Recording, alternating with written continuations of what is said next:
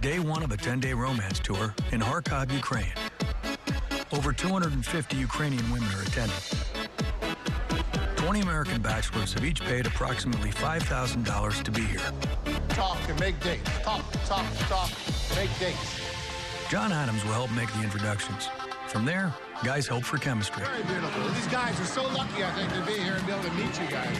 All in one place at one time. It's an amazing thing.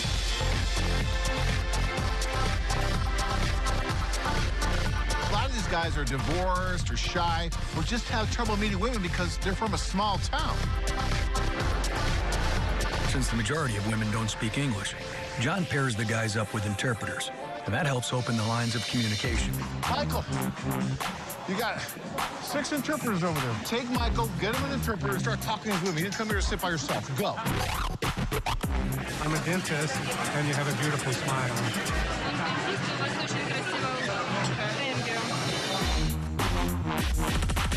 These guys came halfway around the world for the opportunity to meet that special someone, and it's my job to make it happen.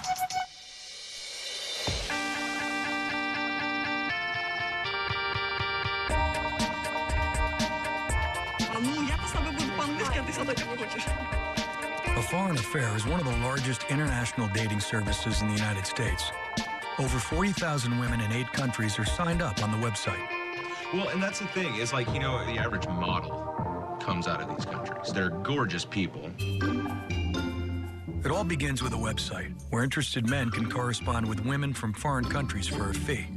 But John ultimately wants to sign those men up for one of his package tours. Our real goal is to get them out of the house, on a plane, over to meet the women in person. In order to take the tour, men are required to provide detailed background information and a Foreign Affairs screens for sex offenders. Services like John's are regulated under the International Marriage Broker Regulation Act, a law passed in response to abuse arising from marriage agency pairings. You're not 70 looking for an 18-year-old. You're 47 looking for someone, I would say realistically, about 27 to 35. This is an opportunity for you to meet as many different people as possible, and you need to look at it as a speed dating almost environment. And the women have a different perspective. They actually want to talk to you. The men have to understand that there's fantasy and there's reality, and we want them to be in reality, and that's why we try to get them on the romance tours to meet these women in person. And I know it works to meet a foreign bride, because that's how I met my wife, Tanya. Tanya and I met in St. Petersburg, Russia, and I wasn't really looking. I was leading the tour, and, you know, it was a regular social, and I'm walking around the room, and I'm pouring champagne. I saw this table and this woman at this table, and I thought, my God.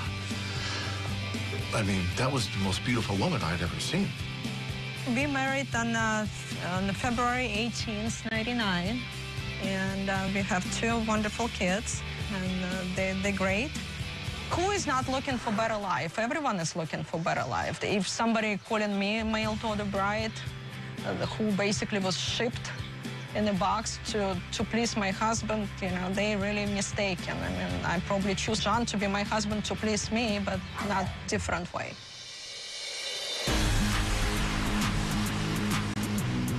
Did you see how many girls, only beautiful girls in Ukraine? For Ukrainian women, economic opportunity is limited. 1/3 of the population lives in poverty, and the average income is around $4,000 US. Some women see American men as a way to a better life.